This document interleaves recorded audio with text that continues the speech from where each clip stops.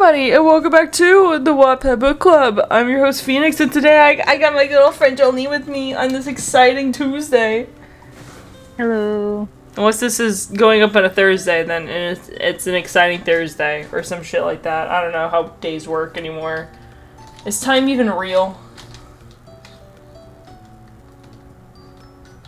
I don't know, man. Or is time just an illusion to keep us sane? I've been watching too much Gravity Falls. You can clearly see it. Yeah. What do you mean, yeah? Fuck you. You sent me 15 edits of Ford yesterday. Well, who else am I supposed? Fucking no. Next time I'll send it to Sage, and they're like, at least it's not the fucking weird Italian men. Honestly, yeah. Honestly, at least I'm grateful for that. I'm grateful that it's not those guys or the TV men. Yeah, I moved on from Mr. Puzzles and SNG 3 and 4 and started sending you old man. My prayers were answered. Oh shit, did I don't think I told you this.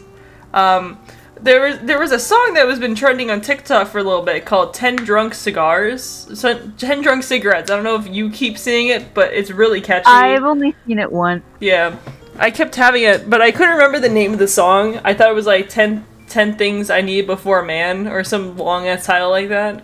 So I was like, hey Cameron, can you look it up? He couldn't find it. I'm like, ah shit. Well, I know a TikTok that I liked had it, so can you just go on my TikTok and look through my likes? And he scrolled through every single one of them, and every, like 7 in a row were just Ford edits. He's like, I feel like I'm so picky with my likes. And then he was like, can I ask, is the song in any of these, and he didn't even get to finish before I was like, no. And he's like, oh, thank God. I feel like I'm getting autism from looking at this. And they found it, and it was great. I didn't realize that the song was AI, though, so it made me a little sad. But it's okay. Mm. But yeah, now Cameron knows about the old man. And it's wow. Don't worry, I'll get into fan fiction. Maybe when the wheel lands on my choice again, we can read a Stanford X-Reader. I know it would make you proud. That's a word. Proud? Hey, you know, it could be worse. I could. It could be worse. It really could be worse. And to be honest, I'm fine with that. Alright, see? It's a middle ground. But anyway, we're on Bowluigi. I remember us having a great time when we last read this, to my memory. We had a Phoenix Wright parody of Bowser about to get the fucking death penalty. And then Luigi's like, wait, stop, I have a confession! And they went to the little, like the chambers for, like, the judges, and then Luigi's like, you probably, like, shouldn't kill him because, like, he has a son, and, like, he could just, like, uprise, and, like, you just had the whole problem all over again. And they're like, ah, shit! Who the fuck made it with this guy? And then they're like, okay, I guess, what should we do with him? And Luigi said, community service. And it was great. Luigi, oh shit. Fly high, my king. Alright. Alright, we're on chapter 9. Do you wanna... What? Wait, why did you say fly high, my king? I don't know. I was just saying words. I don't think it made any sense. They're not dead. You don't know how this story ends. They could die. This story has 44 chapters. Yeah, and I they doubt could die. either of them are dead. This could be angst with a sad ending, you know? This could be a traditional star-crushed lovers where they don't end up together, but they want to, and they die at the end of it. Or one of them dies. Anyway, do you want me to answer tails? You know what? Surprise me. What do you- oh shit, what do you- okay, you know what? You're always picking. I'm gonna be heads, so if heads, I'll go, tails, you go. Oh fuck. Oh wait! It landed perfectly on my thigh! Tails.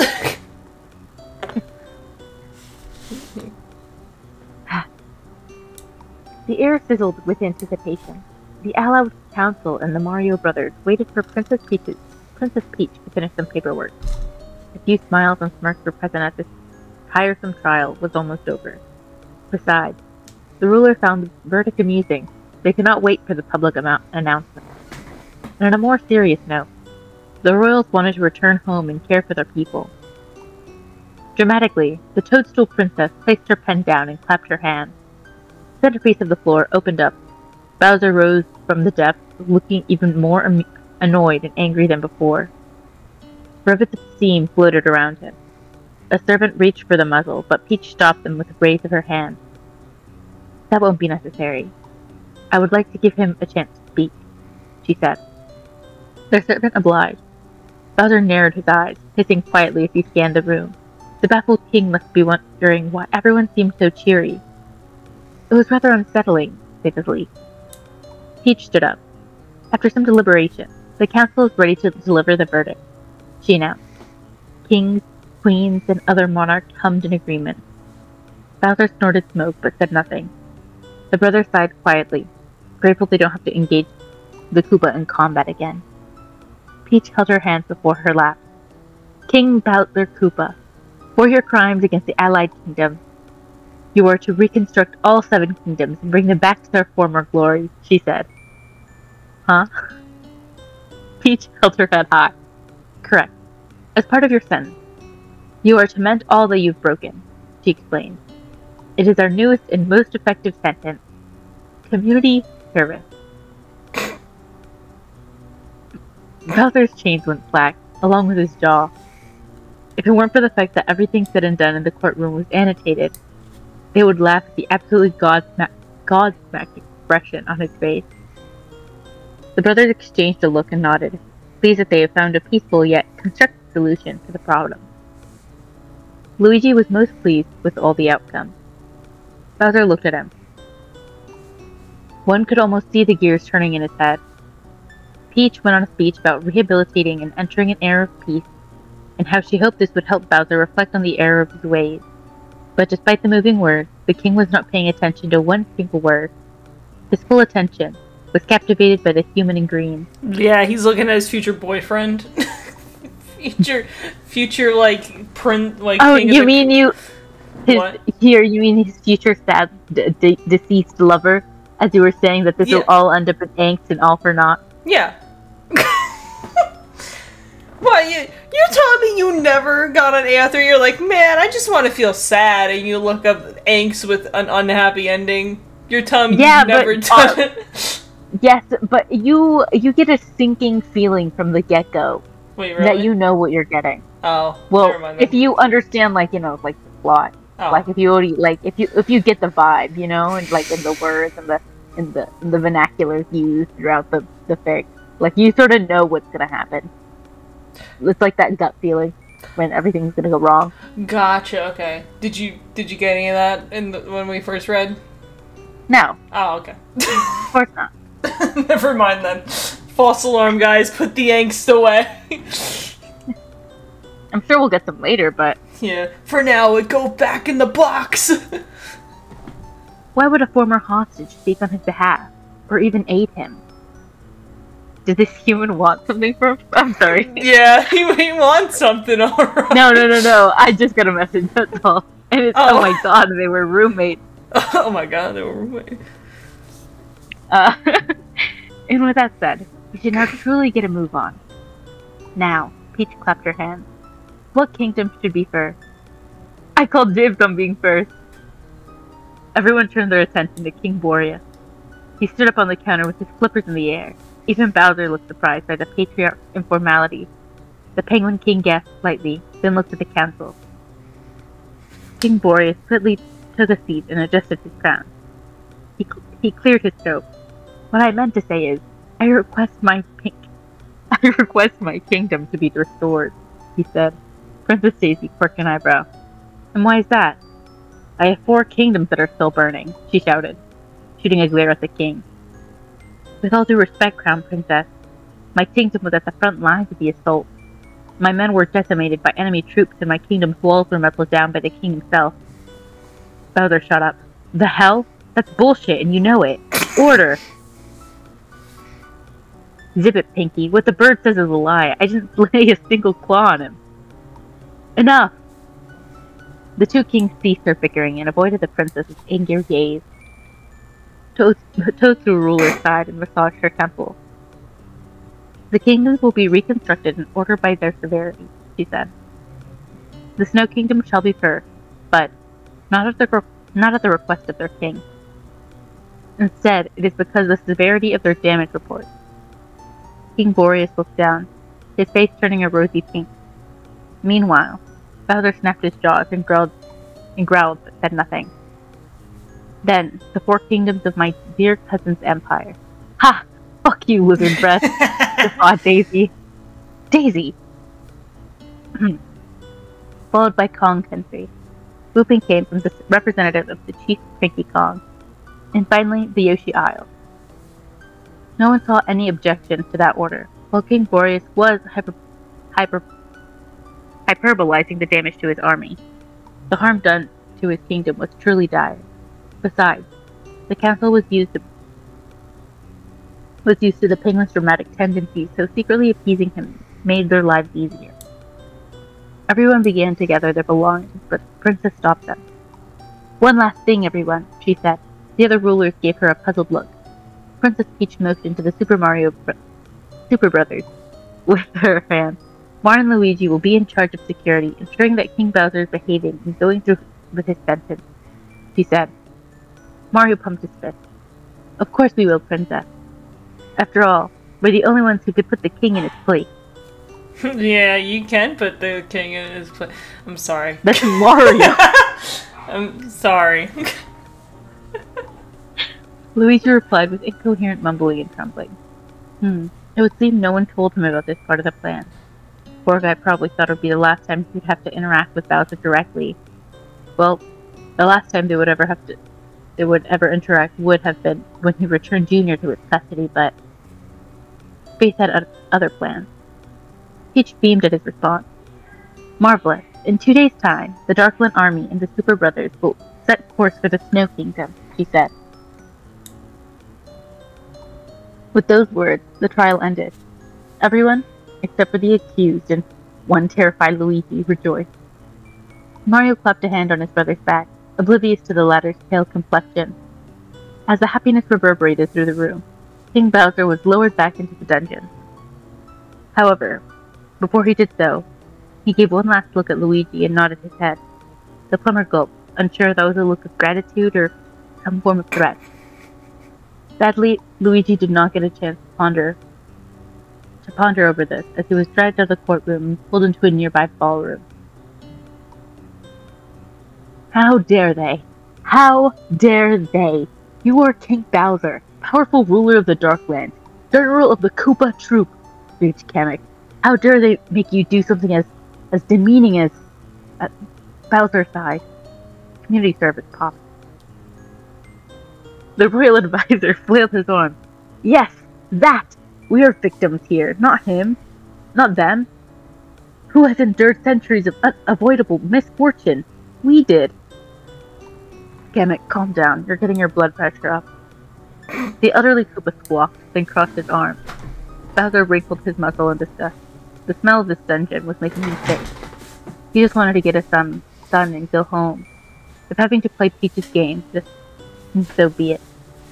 Kamek adjusted his broken glasses. Your maliciousness. How can you not be angry? A blood vessel throbbed in Bowser's temple. Trust me, Kamek. If it weren't for the fact that Junior's in this damn castle, I'd be tearing it down brick by brick, he bellowed. In their rush to celebrate, the council as well as the Super Brothers forgot to re-muzzle him. He could try to melt the chains right now and find his beloved son, but things were different. Even though he truly wanted to destroy the Toadstool Palace, Junior was safer within its walls and in the care of Greenie. And besides, his people were safe. It sucked that they had to help him with his sentence, but at least his kingdom avoided being razed. Bowser tried not to think about how humiliating this was, but it was challenging.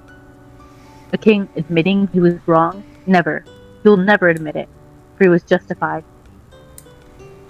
He'll just do what her pinkiness said, minus the whole rehabilitation bullshit. This punishment is going to pass by quickly. The Koopas were masters at construction after all. Hell, the floating fortress was built in 3 days. Bowser bets he'll be done in a month's time, and once he's done, fine. He'll stay in his damn kingdom. If no one wants him around, he'll be happy to oblige. Not like these losers are worth company anyway. Except for Greenie. Oh my god. Catching feelings already? Oh my god, catching eyes in the courtroom? That man saved his son. Yeah. I get it. They need to get married now. Stop being impatient. I'm sorry. Slow burn. Wanna!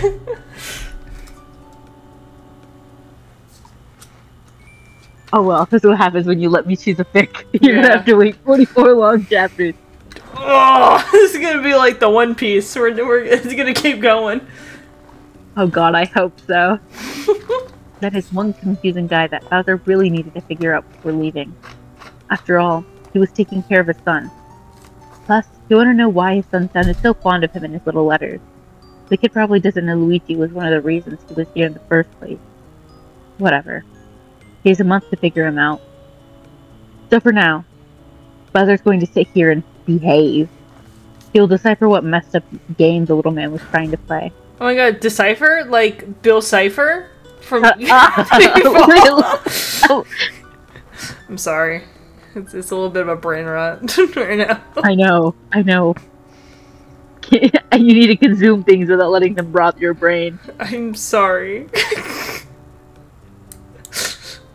I literally saw on Twitter, someone was like, hey, just wanted to show off my Hazbin Hotel / Hello Bots collection. Here it is. And they like had like a whole shelf of like the standees and like little things and like the little keychains. I'm like, oh, this is cute. Saw the Vox standee. I'm like, alright, so we gotta find where this guy lives and murder him for this for this Vox standee. I'm deranged. I'm just so crazy. I have issues. Yeah. Why do you gotta say it like that? I mean... That was kind of rude. Am I wrong? I mean, you're not. Makes me a little sad. That you're not wrong. Makes me a little sad. Yeah, that you're right. Well, look. That is not a problem that I have the authority to deal with. Yeah. It'll be okay. I tell myself in the mirror. But I know deep down it will not be okay. Alright, what the What? Oh yeah, Chapter 10, Beginning Journey. You think Bowser and Luigi are gonna bond during this? Ooh woo? No! Okay. I said bond, like get to know each other. Not They're probably just... Bowser's probably just gonna observe him and be like, what the fuck is this man up to? Yeah, and Luigi just gets scared by his own shadow. He's like, this guy's pathetic. Jeez, these people like to party. Luigi milled around the refreshments table, half-heartedly nursing a glass of wine. He watched as the rulers danced and talked as if the events were mere hours ago did not transpire. Luigi understands that they have lived in fear for 3 decades now, but it's a bit early to celebrate, at least in his eyes. Kingdoms were still left in crumbling heaps, and a lot of organizing needs to be done, and well... The human just thinks a little more decorum? Decorum? Decorum. Decorum. What does decorum mean? It's like... You don't remember the other day where we were at Cracker Barrel and I told you, dude, have some decorum.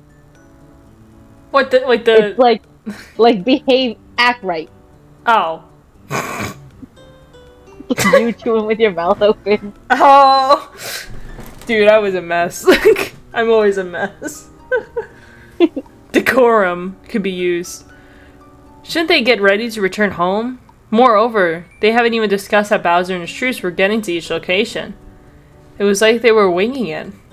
Party now, figure out things while hungover. Luigi sighed. A lot of things seemed to be irking him. Learning more about the war made him question things, but at the same time, he felt like he had no right to do so. He was only present for the end of it. Luigi didn't have the full scope of things. And, on an unrelated note, he believed Peach was wrong for giving them these positions. The twins had never been around or involved in high-class society. They were as humble as they can get. Moreover, Luigi and Mario were nowhere near qualified for such an occupation. And how the hell are they suddenly experts at subduing the Koopa King? They fought him once. Just once. Luigi looked outside the window and jumped slightly. The sun was almost down. Junior still hasn't had dinner.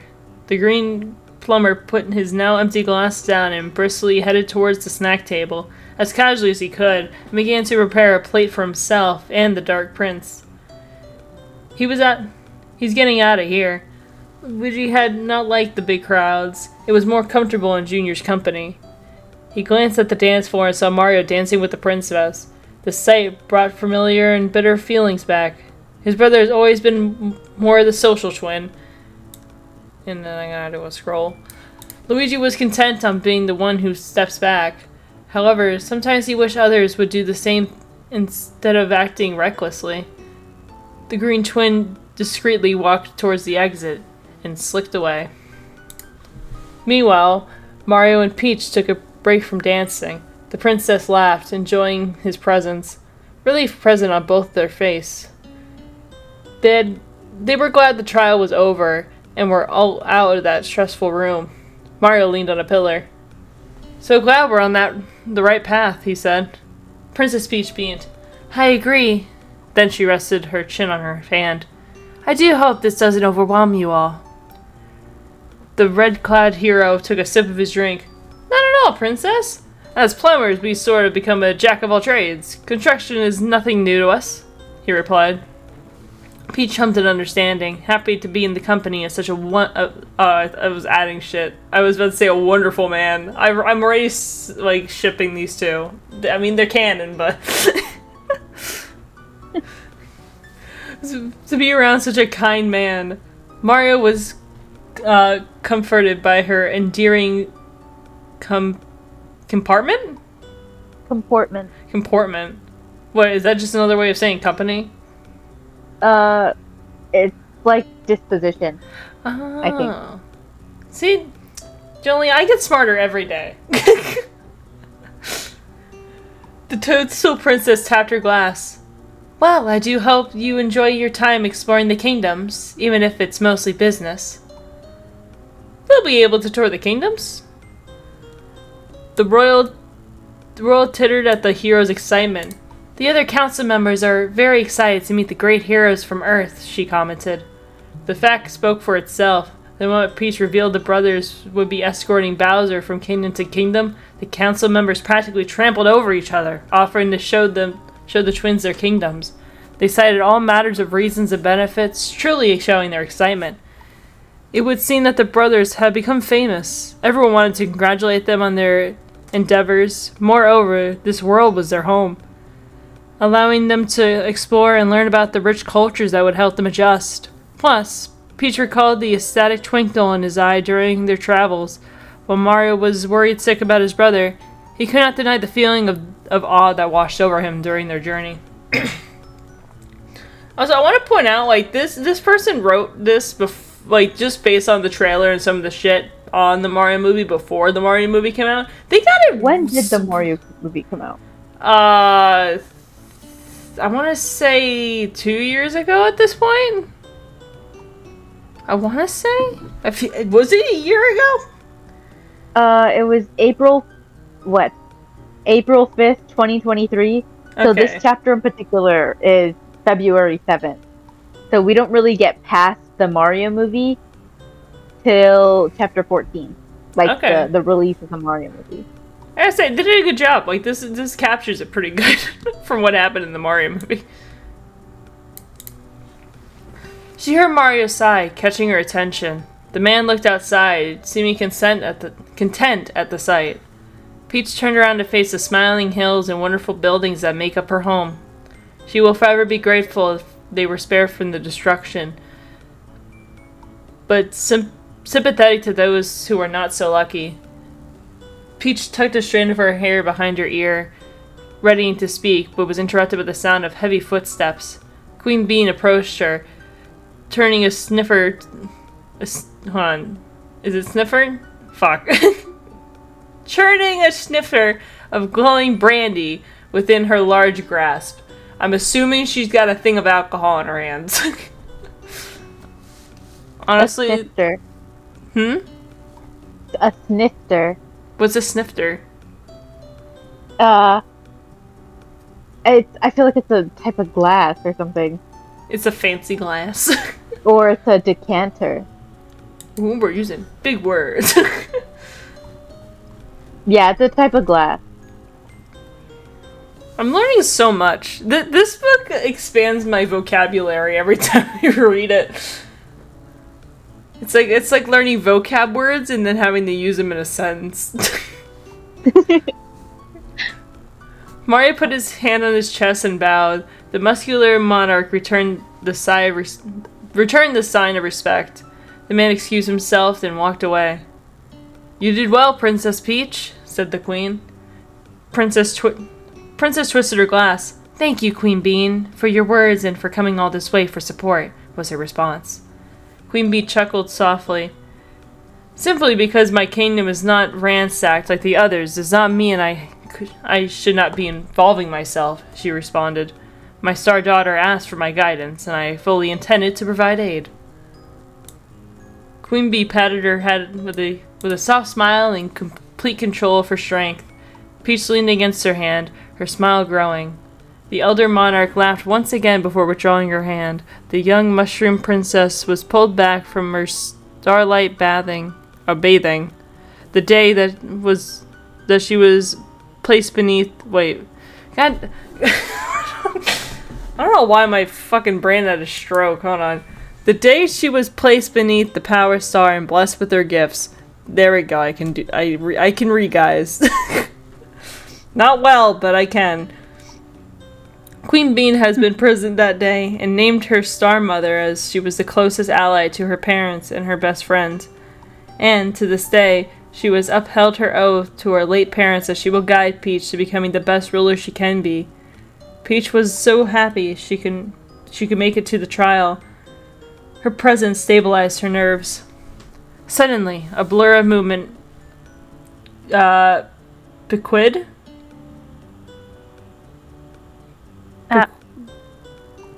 Perquitted? Peaked. Oh, God, that's how you spell peaked? Oh, wait, no, I'm sorry. I'm at the wrong part. Oh. It's Piqued. Yeah, that's peaked. That's peaked? No, Huh. yeah, that's peaked. Oh. I thought it was the wrong part. I didn't know that's how you spelled it. I'm learning so much. A blurred moment piqued her curiosity. She caught the last movements of Luigi as he exited the ballroom. It looked like he was carrying something. As Peach was not the only one to notice this, she watched from a distance as Mario turned his head towards the door and swiftly followed, quietly excusing himself as some of the guests tried to get his attention. Peach placed her glass down. "Pardon me, Queen Bee. Something has come to my attention," she said. Her star mother nodded and turned her head as she savored her beverage. Peach grabbed her skirt and exited the ballroom, stopping to tell the toads to cut the influx of alcohol before stepping through the doors. She paused for a moment, listening to the sounds of the footsteps. The princess could sense other sets of footsteps, much further ahead. That must be Luigi. He's heading to his room, she thought. Peach opted to follow slowly, curious of the brother's behavior. XXX. Luigi reached his bedroom and quickly twisted the signal before stepping in. Oh, and whistled. God damn it. What did I didn't say whistled, but what the fuck did I say? I already forgot. You think God stays in heaven because he too is afraid of what he's created?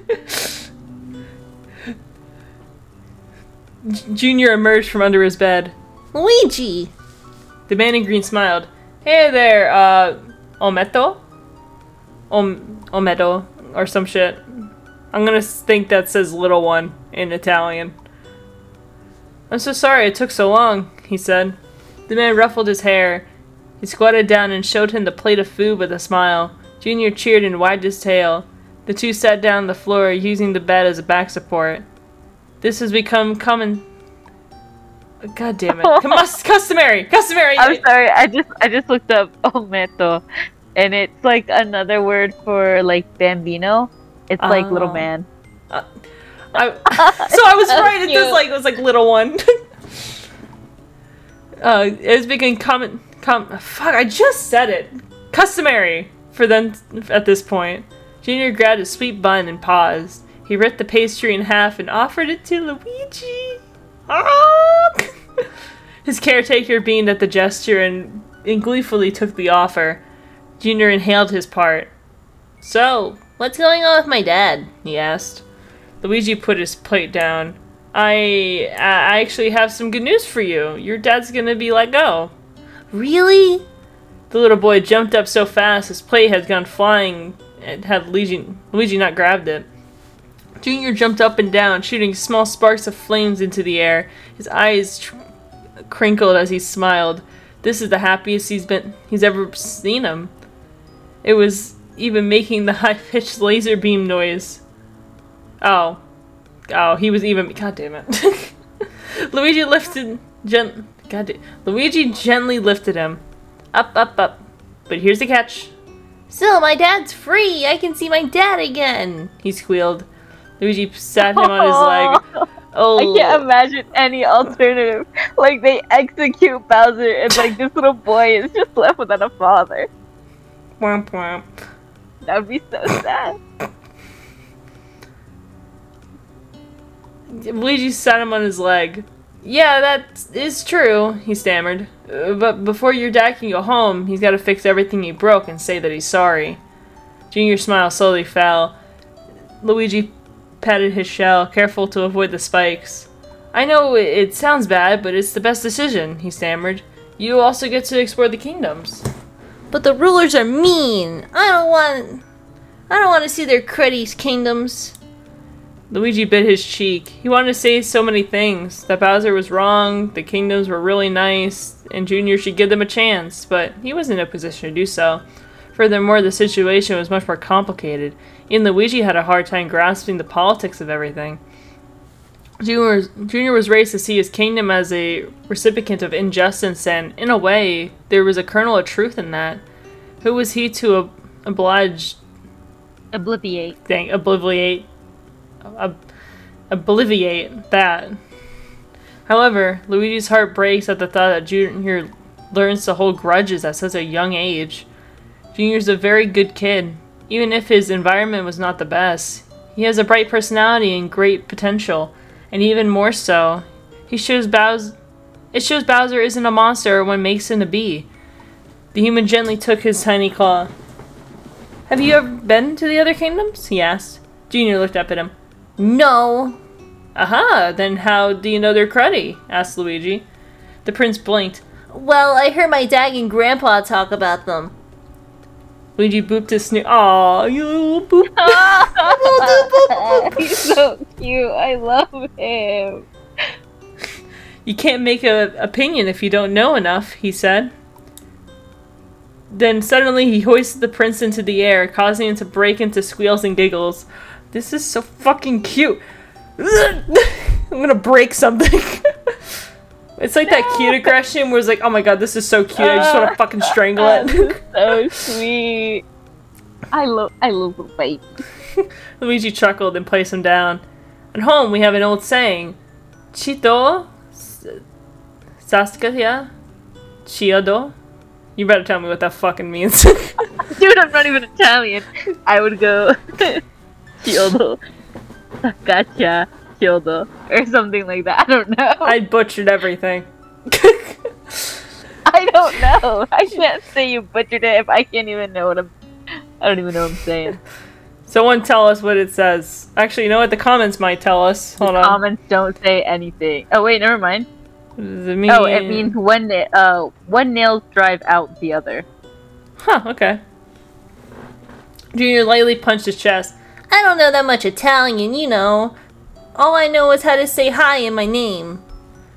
Luigi couldn't help but laugh at his reaction. The man smiled. It's a metaphor for doing things better. Do you want to be all grumpy like your dad? He said. The prince shook his head. His caretaker ruffled his hair. Give the kingdoms a try. The prince grunted a response, but didn't object, his eyes slowly glimmering. Luigi bumped his shoulders, and the two began talking casually once again, as natural as the ocean and Ebbing? What the fuck is that word? God. Wait, hold up. It's Ebbing. Ebbing? Ebbing. Ebbing from the shore. They imagined all the possible adventures they would have. If it weren't for the fact that they were different species, one would assume that they were father and son. Ugh. At least that's what it looked like to Mario and Peach. Fucking spying. XXXX. Alright. Oh, fuck. I gotta speak Italian. Fratello, oi Luigi. Thank you. What if, cause, I think actually Heisen... I think Heisen knows Italian. What if I just, like, called him like, hey, man, can you say this real quick for the audience? Can you be Italian for 3 seconds, and then I'll just like, alright, thanks, and just hang up on him? That'd be terrible. It would be funny. He never had that tea party. Well, yeah, he moved. Rest in peace. You know, we'll just have our own tea party. We don't need that guy. The more the merrier. Wait. When Elf and Sage come down, yes! We can have a tea party! Yay! Yay, we did it. Anyway. Let's go. Something soft smacked it into Luigi's head. The green Italian grunted and growled to open his eyes. And groggily, goddammit. Mario stood mere centimeters away from him. Luigi flinched and then shoved his brother's face away. He slowly sat. What do you want? He said, his voice grave. Luigi slapped his shoulder. Come on, we're leaving. Ow, why? Where are we going? Luigi asked while rubbing his eyes. To the Snow Kingdom. Hurry up and get dressed. Then he ran his hands down his face, exasperated. Here, I'll grab your cloak. Luigi bolted upright and kicked the sheets, nearly entangling himself into them. Mario shot him a strange look, almost like he was planning something. The younger twin watched him wearily leave the room. They gave each other narrowed-eye looks. In a matter of seconds, Luigi dressed in a warm green sweater, the thickest set of pants he could find, and almost 3 pairs of socks. How cold Luigi imagined it to be in the king... Oh, fuck. How do you pronounce his name? Boreas? King Boreas. Boreas' is home. He was willing to bet it was 4 times worse. Might as well minimize the slap he was getting soon. The green man glanced at the door, checking for threats before rushing into the closet. Luigi tilted his head at the sight. Junior was entirely bundled and burrowed into blankets. I'm imagining he opens it. He's so be swaddled. I was imagining like he makes a little nest out of like pillows and blankets, and he just like curls up. Like a little floor in the armoire. Yeah, Oh. little baby. The only way he could tell the little guy was because his snout was peeking out. Man, he wished he had a camera. It would make an adorable lock screen picture. Oh wait, he doesn't have a phone anymore. Still adjusting. He stepped forward and patted his snoot. The prince snorted, then slowly peeked out of his blanket cave. What? Well, just like Luigi, he's not a morning person. The human reached inside and pulled him out, gently holding him onto his feet. Junior yawned, expelling some smoke through his nostrils. Luigi looked up. You remember your way back to the kitchen? Yeah. You remember all the hidey places? Mm-hmm. Luigi sighed in relief. The young man patted his head. I'll be a few days, at most, I promise, he said. I'll be back once your father is all situated. Junior sleepily nodded, crawling back into the blanket. Tell Dad I said hi. The man in green helped him burrow back in. Junior fell back asleep in a matter of seconds. Luigi quickly exited the closet, and then left his room. He quickly made his way downstairs and beelined it to the throne room. It was the only logical place Peach would be in. A lot of energy was going around. The servants were hurriedly running and entering rooms at random. Luigi wrung his hands, almost feeling the cold. One would think a guy who was born and raised in Brooklyn would be used to the cold. No, Luigi was the exception. While Mario absolutely loved the cold, the young brother evaded it like the plague, almost going into his own form of hibernation. Getting him out of the house when it was 29 degrees out was like pulling teeth. No, I'm fine with that. I was from New Jersey and I fucking hate the cold. So does my dad. He fucking hates the cold too. No, fuck you. It's not my fault. Our weather's weird. Luigi reached to open the door, but he did it so for him. Oh, what? Okay, right. Peach has total control of the castle. Pushing aside his amazement at Peach's ability, he stepped inside and met with the most hilarious sight. So much so, Luigi instantly dropped to his knees, wheezing and laughing. Mario awkwardly stood on a black box wearing a very thick orange and blue snowsuit with a matching hood. One would barely see his face, except for the nose, of course. Princess Peach stood by him, sniffling her own giggles. Mario scowled at him.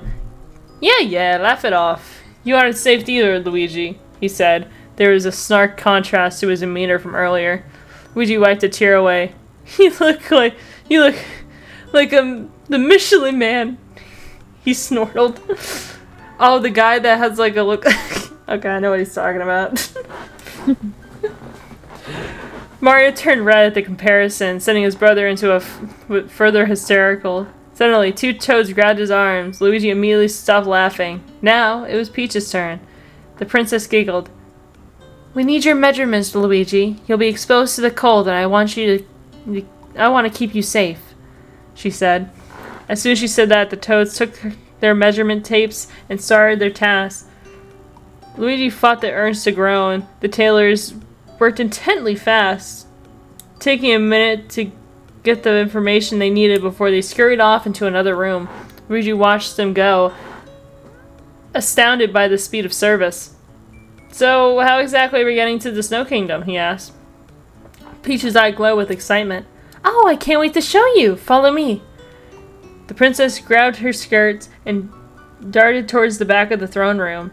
The brothers followed her, although Mario did more slowly due to the suit, and stopped next to Peach. She touched the wall beneath the grand stained glass, and a door suddenly appeared, causing Mario and Luigi to gasp. The princess tittered? Yeah. Tittered before swiftly opening the door and leading them inside. The room they found themselves took their breath away. Paintings. Wait a minute, is this fucking Mario 64? This is Super Mario 64, where you travel to the fucking worlds by jumping in through paintings. Yep. This is crazy. Paintings. Beautiful and intricate paintings decorated every inch of the room, except the floor. It was a grand area with a glass ceiling.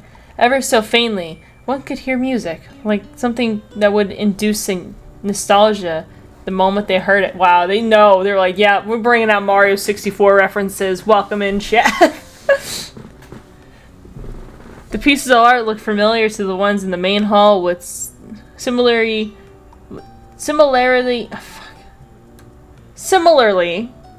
inconceivable realistic details. However, they had glowing frames. Luigi could feel the sun from one painting or a gentle breeze from another. The Toadstool Princess extended her arms. Welcome to the Great Gallery. And I just love this. Oh, I thought that said womp womp as an author's note. It says whoop whoop. Oh, thank God. What? It says no, whoop whoop? Yeah, whoop whoop. Like celebratory. Yeah. Do you think we have we're at 44 minutes. Do you think... I can do it. Okay. Let me just get this ad out the way and we're chilling. Is it anything like the ad that you showed me that you got last? No. Okay. No. There is an eggplant, but it's those township games. Oh. Chapter 11. Acquainted at last. The sound of trumpeting and chirping pulled the Super Brothers from their stupor. Hold up. Let me get into prime reading mode. Sitting King position. Boreas... No, it's just like me laying on my tummy on a pillow. Yay. King Boreas stood in front of a large blue and white painting surrounded by penguins. One of them had a crown, similar to the king's but made of silver.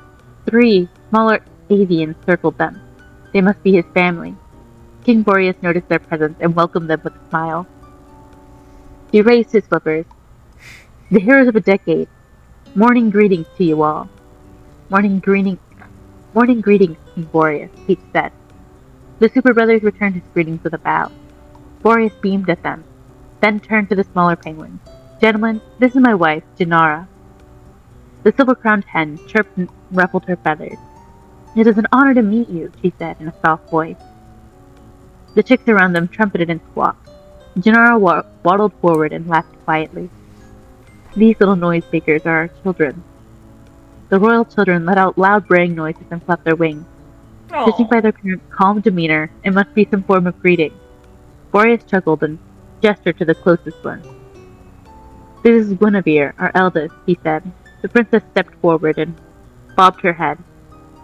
The penguin king and queen introduced the other children. The middle child was Iceland, easily identifiable by her much lighter plumage. And this is Tuxie, our youngest nestling. The baby penguin yelped and hid behind her mother. Mario and Luigi kneeled, smiling at the little one. Tuxie looked up at her parents, suddenly asking for permission. Her mother nodded and gently nudged her forward. Princess Tuxie rushed to Mario and jumped into his arms, nearly knocking the man over. Their siblings joined them in the tackle. The Snow Rulers and Princess Peach laughed at the scene, amused by their behavior. Mario gently lifted the baby penguin.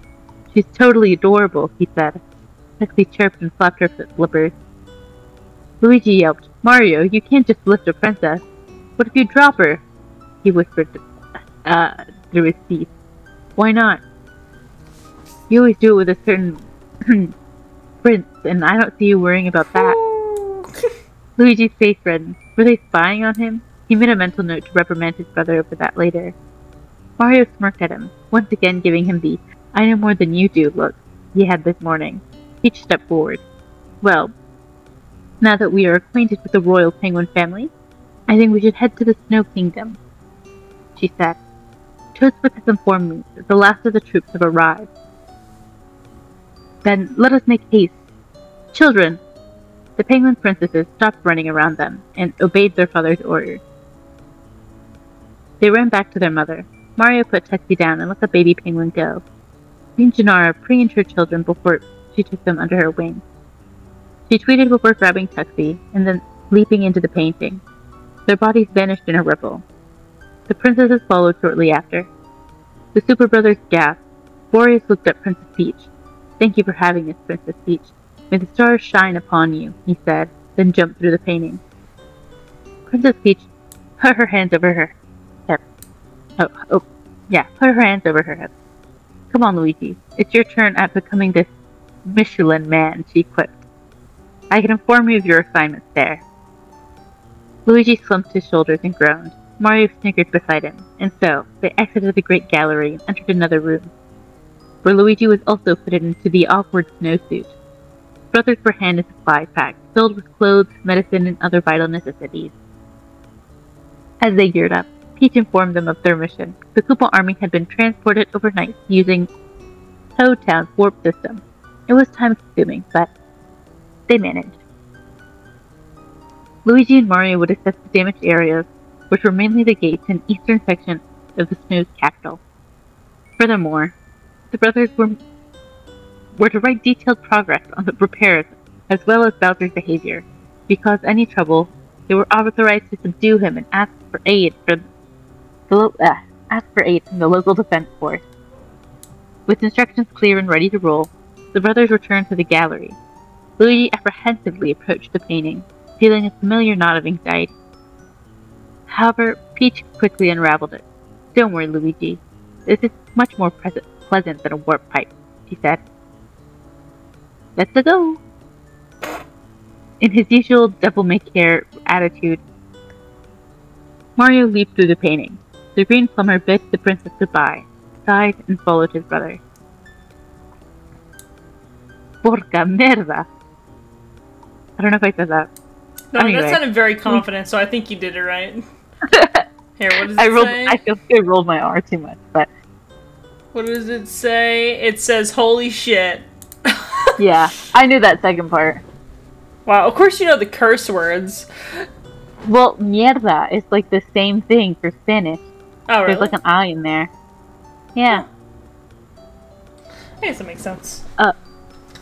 There, yeah, no, the Latin beat. The Arctic cold slapped Mario like a semi-truck.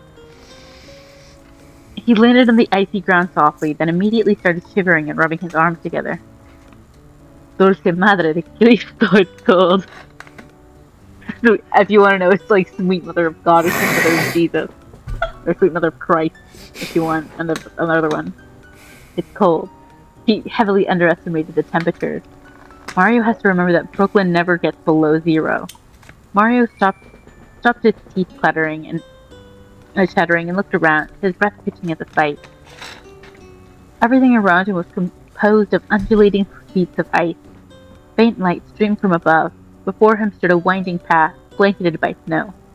White crystals illuminated the circular area. Mario gently took off his hood, mesmerized. It was beautiful. The gentle breeze blew through the tunnel, creating a soft whistle. Mario took a deep breath, relishing in the crisp, clean air. He had always wanted to go ice canyoning, but could never afford it. Now look at him, having the ice adventure of a lifetime and serving the royal family. Mario's list of positives of their stranding just kept growing and growing. Visiting and exploring beautiful kingdoms, gold. Helping citizens in need, nice. Never having to worry about some landlord haggling them for money or living in a crowded conditions, hell yeah. Mario chuckled slightly. Yeah, perhaps that warp pipe breaking was a good thing after all. Suddenly, he was interrupted by a girlish scream. Mario whirled around and saw his brother landing on his feet, knees together. Luigi shrunk into his snowsuit, cursing in Italian. The elder twin burst into laughter. It's hilarious to hear him swear, as it's so out of character for him. Mario raised his hand. Ciao, Luigi, he shouted. His voice echoed through the tunnel. Nope, fuck this. I'm going back. Luigi turned around and ready to jump, but Mario grabbed him by the backpack. Come on, Luigi, we have work to do. Luigi tried to reach for the painting again, but Mario yanked him back, rolling his eyes. He knows Luigi hates the cold, but one would think their mission would override that. With his eye, he pulled Luigi through the tunnel. The brothers walked through the tunnel, the clicking of their cleats and Luigi's teeth chattering resonated through the hall. Mario could faintly hear chirping and braying. Guards must be nearby. He started walking faster, despite Luigi's protest not to. As they continued forward, Mario remembered everything Peach told him about the kingdom. The two talked quietly. The two talked quiet when Luigi was having that terrible fever. He remembered learning about the monumental gates of ice that protected frigid metropolis, the cool castle, and other important locations. He hopes they're still standing. Damage reports indicated that a massive section of the gates was melted away by Bowser. Parts of the palace had been melted as well. For the sake of the citizens' well-being and theirs, he hopes they could fix this. Stars know what the penguin folk were feeling. Mario and Luigi reached an exit and found themselves outside. However, the outside was a stark contrast to the ice cave behind them. The glacial gate stood in ruin before them. Craters on the icy floor littered the village. Once made of bricks, cabins sat in destroyed heaps. Chunks of ice and crystals were splayed through the capital like shattered glass.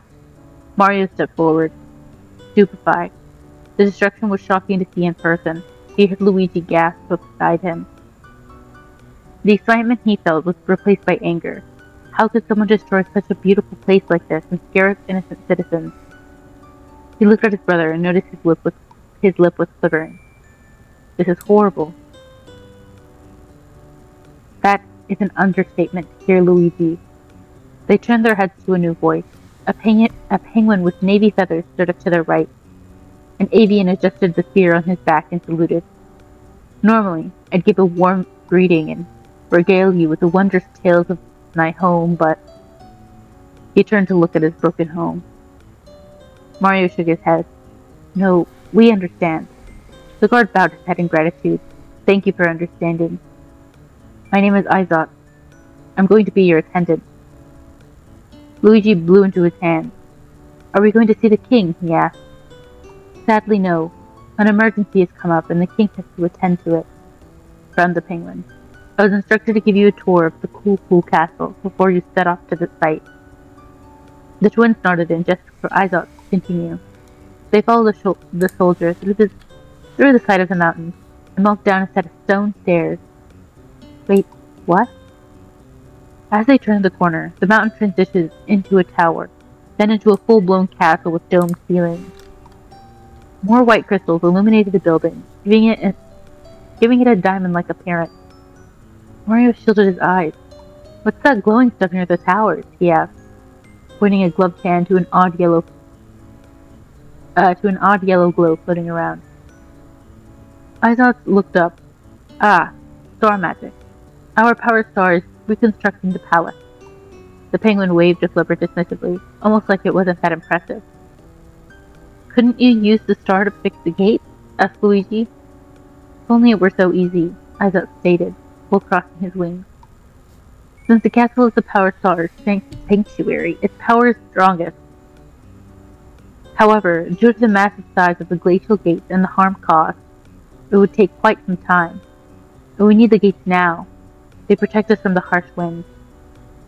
Izot waddled away with a dejected expression.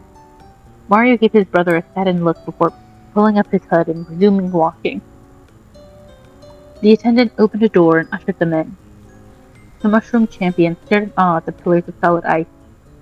Even more impressive, despite the entire building being frozen, the temperature seemed to taper off a little bit. Luigi tapped his foot on the floor, slightly scratching it with his shoe. Mario's eyes widened. The cool castle was carved out of a humongous glacier. Rather than hunkering down underground to escape the wind, the penguin folk turned the Arctic tundra into their favor. Processing how long that must have taken, the many trials and errors they underwent before they perfected their homes, was mind-boggling. The thoughts were somewhat inspirational, even despite their size and mostly passive nature. The kingdom fought for its place. His fist slowly clenched into a determined fist, his mind entering game mode as he analyzed for possible damages and began formulating solutions. He half-heartedly listened to Izot as he explained the layout. Somewhere below them were the throne room, the star sanctuary, and storage room. The room they were on was living quarters, and above was the observatory. Each room was easily accessed by a red door. More snow citizens waddled through each hall, tripping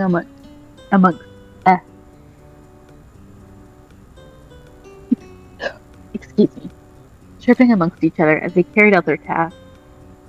Many stopped in their tracks to look at him in fear. Mario stood up straight, a smile hidden beneath his mustache. He was unaware that Luigi was trying to disappear further into his snowsuit as he shyly waved, moving away from the admirers. Izot led them to a room by the end of the hallway. These are your private quarters for your time here. If you need something, please ring the bell. That won't be necessary right now. Mario swiftly went inside and dropped a large pack onto a corner. Come on, Luigi, let's get started. Luigi grumbled something before placing his pack neatly on the bed. Izot smirked, taking the initiative. I could respect. Mario hummed, then fixed his gloves. They wouldn't be working on anything today, but he wanted to be ready. In case Bastard Zilla tries to pull anything. Some part of him hopes he does, so he could have a legitimate reason to punch him. He looked at his brother, who was now trembling in fear rather than the cold. Mario wrapped an arm around his brother, for comfort and warmth, and followed Izot down another set of stone stairs. Long drapes of white cloth hung from the ceiling, gently swaying with the wind. They must be honorary flags of some sort. They walked down another hallway and out the front gates of the castle. As they traversed the capital, several citizens came by to watch them. Mario tipping his hat at them and smiled, receiving honks and praise, what he hopes is gratitude. He's still learning Penguin talk.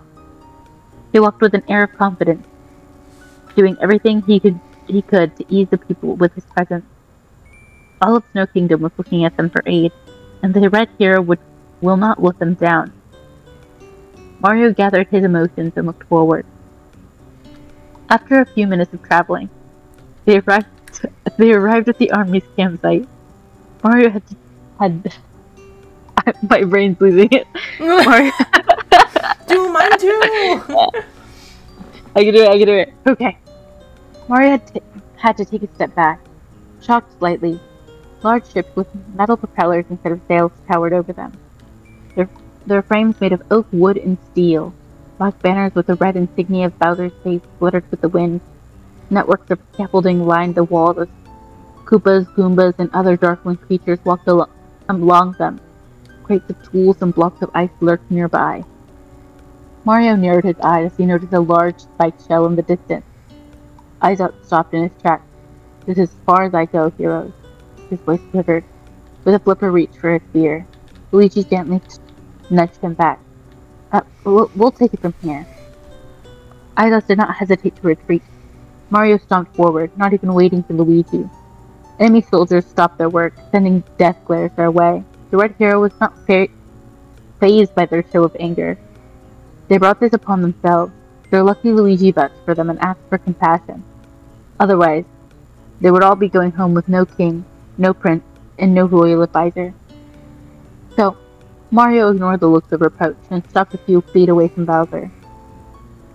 His royal advisor glanced over his shoulder, then did a double take. He tapped Bowser's arm with a sneer. The guard with a spiky blue shell also turned. Mario became wary of this. He vaguely recalled this particular soldier, fast and unpredictable. The Koopa would swoop down from the skies and give away their position. Seeing him fly in the distance brought a sense of dread to Mario. Slowly, the Koopa King turned around with his fangs bared. "You." Mario, "Nice to see you too, asshole." Bowser's eyes turned into slits as he took a threatening step forward.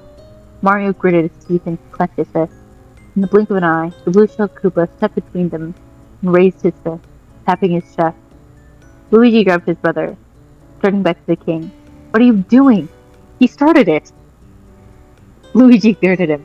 "Mario, we are here to keep things civil. Just tell him we're here for the inspection and leave it at that." The two brothers argued amongst themselves in their native tongue, unaware of the approaching king. Suddenly, a clawed hand appeared between them and pushed Mario away, almost causing him to fall down. Luigi looked up and was met with a scaled chest. Bowser glared down at him. "You. I'll talk to you," he snarled. The scaled chest? Why is he looking at us, you know? Sorry. He looked up and is met with a scaled chest. I thought you were just looking at his chest. My bad. Oh my goodness. I can't wait. Sorry!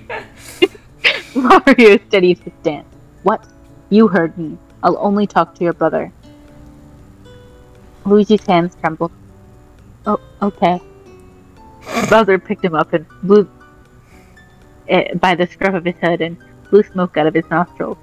Luigi wrinkled his nose. The Koopa King put a hand on his hip, giving him a once-over before nodding his head and walking away.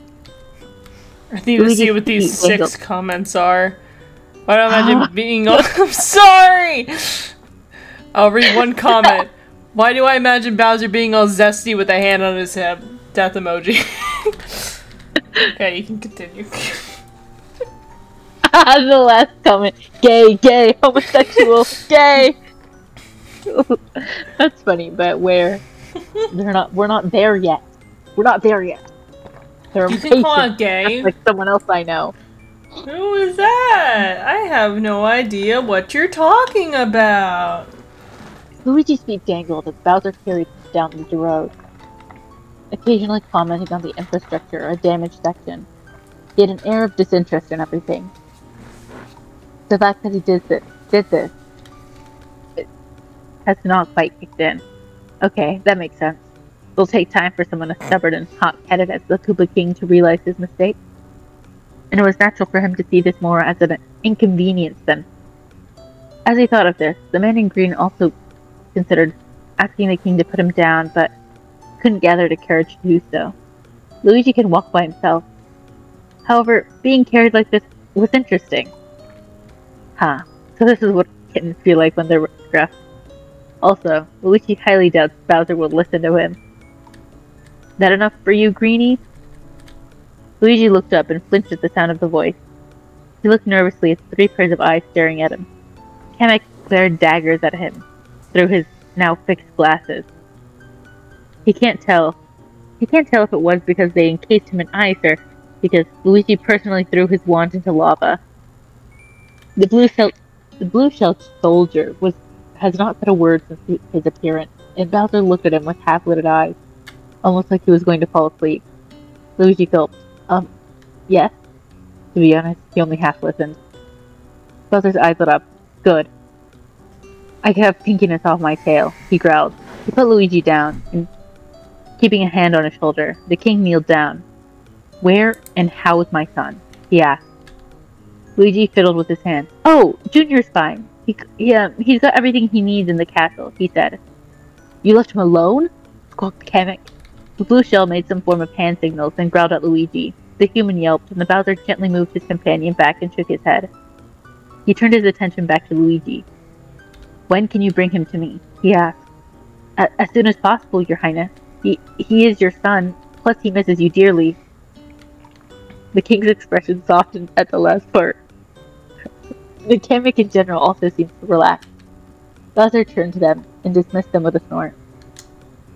The two walked away, and Luigi tried to control his trembling, and he hasn't been on a one-on-one with the king since he gave him Bowser's letters. Since he gave him Junior's letters. Then he had a powerful reason for it. Now, there's nothing that's emotionally stopping them from running away. And he couldn't escape physically because of Bowser's hand. Just bring my boy back, Luigi, Bowser said, his voice devoid of trademark growl. The human froze at that, baffled by the cordial turn of his tone. Even more so.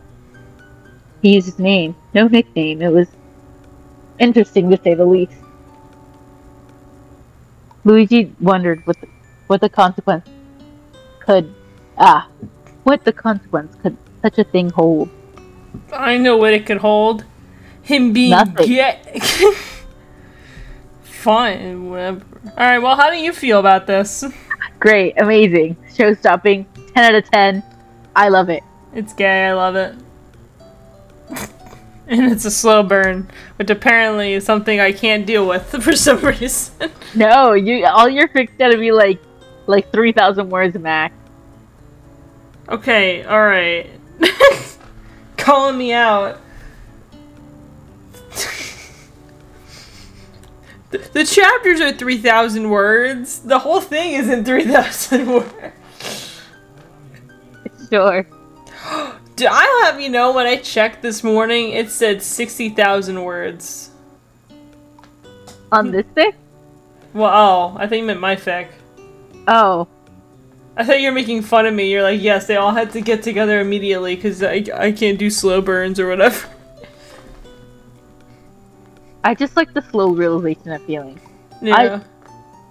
I also really like those type of... I also like fics where it's like, oh, it's because I love you because I love what my son has showed me about you, or what my child has told me about you. And plus the way, like, you know, you love and care for, like, that person's child. It's just like, oh, that's so sweet! I'm crying! Okay, yeah, I know what, I get it. Oh my god, wait. Can I go through the author's note? Oh, yeah, go ahead. Okay, the author's note, the author wanted to share, the playlist for the song. Hold up. They're a conglomeration of classic rock and other songs that I feel represent these two gay dummies we love. Love Fool by The Cardigans, Yankee Rose by David Lee Roth, Can't Take My Eyes Off You by Frankie Valli and the Four Seasons, Come and Get Your Love by Redbone.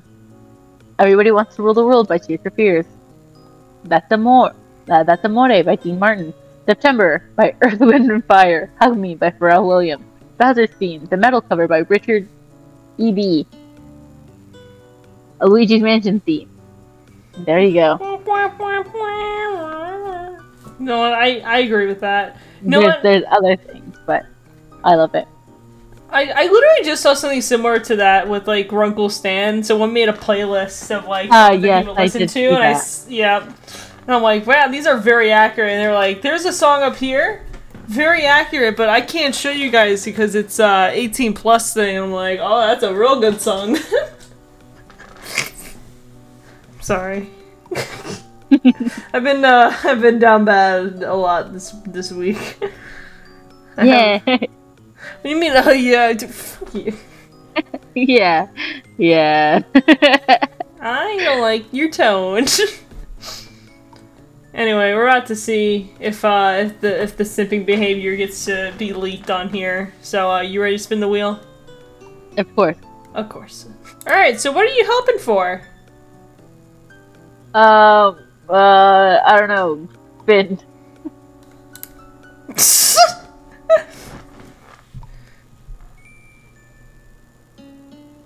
Oh god. That's used to something. Yay! We got sold to a gang leader. Okay, this will be interesting. We're gonna laugh our asses off during this. I know it. That is something.